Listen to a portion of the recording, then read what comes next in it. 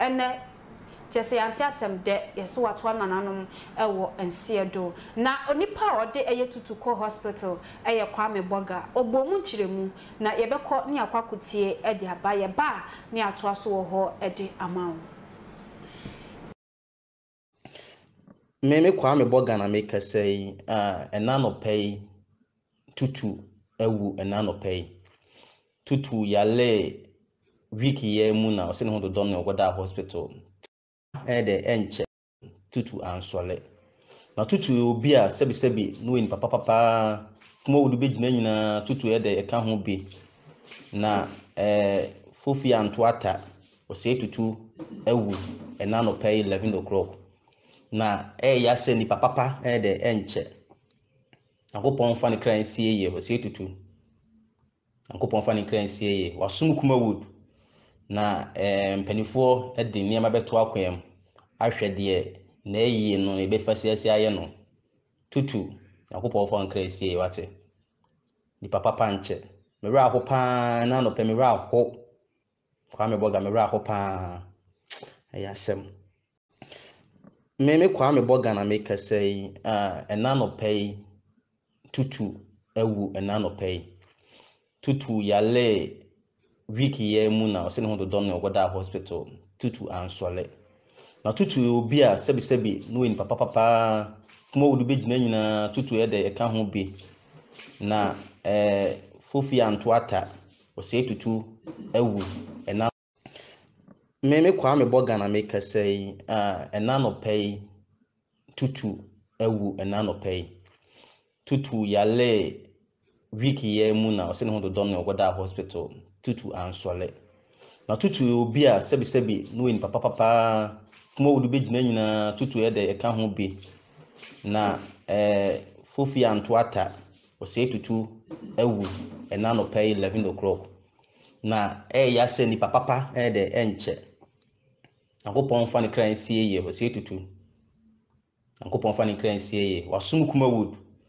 na mpanifo de niam beto akwam ahwede na eyi no ebe fasiasi aye no tutu akopon fa ne kran sie ye wate ni papa panche mera ho pa na no pe mera ho Kwame boga mera ho pa ayasem Meme Kwame boga na make say enano pay tutu ewu enano pay tutu yale wiki ye mu na ose ne ho do no goda hospital tutu ansole na tutu obi a sebi no en papa Kumawood be gina nyina tutu de eka ho bi na fofi antoata Osei TuTu ewu enano pay 11 o'clock Sefa inchansen papa ya de bodan so paadia enwa ne adable roofings and resist heat and afe enfedi so ni color bond material or de bodan so nti o 25-year guarantee a ema wa rehemu sa wo pe adable roofings ewo enkrane ne mpatamu afo ni kire of ankoberia mo amwo Kumase ene ne mpatamu nso mo mfo ni kire ehwa overseas junction adable roofings mo ye samenhia ewo dan boso ampa fre 0248 944 710 esa your WhatsApp number Fre Adabof nani wo mu ni edwa abusia na ne eyare sempa Kumawood industry no chese adekase pa na to obibia ani ewo ho no mo tutu na chese owo sinitwemu no ono de se ba ne se ebia tutu asem bi wo sinitwemu one eye aka Ebeneza mo shefo mo afeso bako a ofri mu a kire se ewo Kumase na omumu visi efe ebu a na ye robbery ene ne ekeka ho oh abusia miss yes dear I said story about it na very sad Adepa I think I knew this guy when I was at secondary school, like when I was in secondary school.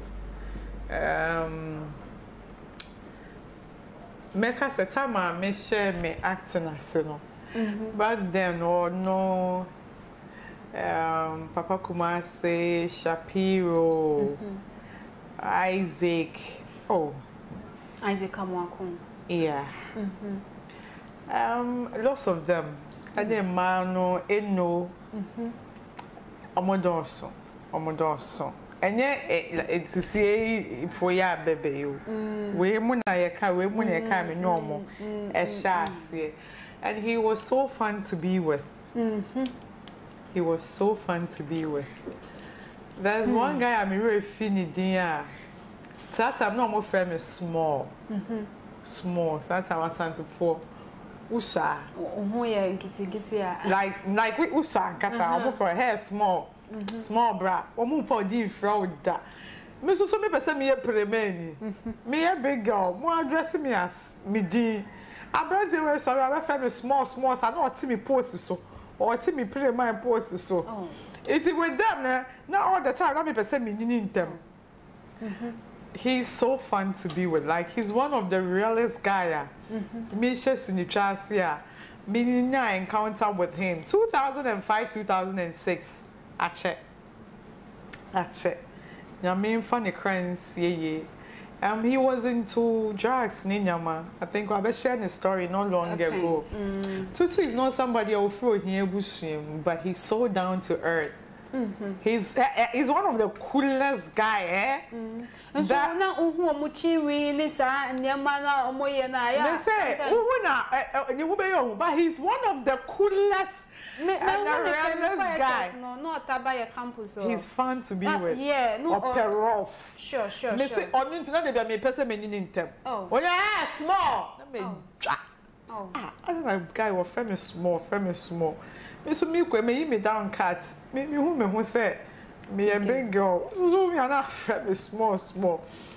And I me remember the good old days. Nyame funny crans yeah. Obi Kanasem he fought a good fight while living life. Obi Kanasem we've enjoyed our past and we've enjoyed our moment. I know someone regrets each of like every step we are living in this world. Nyame funny crancy na me na makwenya so me Kanasem still cry serious in as much as I'm sad, you know. I thank God that I was able to have an encounter with him. You know, acquaintance with him. I bless God for that. He was such a kind soul, such a a humble soul. Tutu nyame for crancy you are a legend. Oh, you're a guy.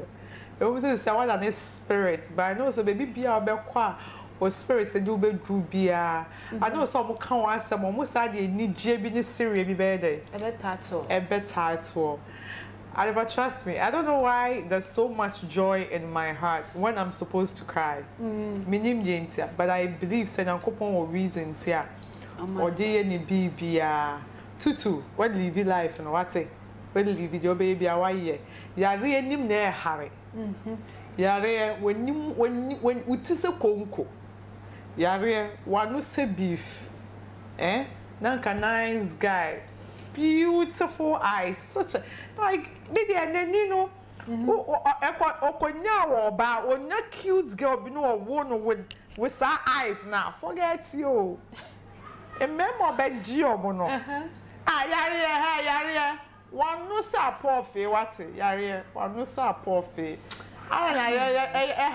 Sa minim de ye no mum ba o maka Kwame Boga nja oso on de otie ne ho dodo no ane ade akoye friend yi die and ubisa ebimu a omomo industry ni mu na ubisa ebimu a bimu so mutia ne se ya friend se we free ane ade owo die abusia fa comment afa ba like na wo share ewo ho no mo Kojo Elvis was say ono so ate say actress be a friend say Grace Asante ewu eyampa na onu so ne hwan onu so ne commenter ode abano no abusia fa commenter fa ba like na wo share ewo ho no mo e de e ma yemre no kwa na ekọ nanim na tutu die na wo say ye de famu e kakra ewo ho no mo shodi yes maybe I say program ye nyina ye sad news the American said abusuafo nyina ye mamu nyina ya akọ me dey me call movie industry me nhia no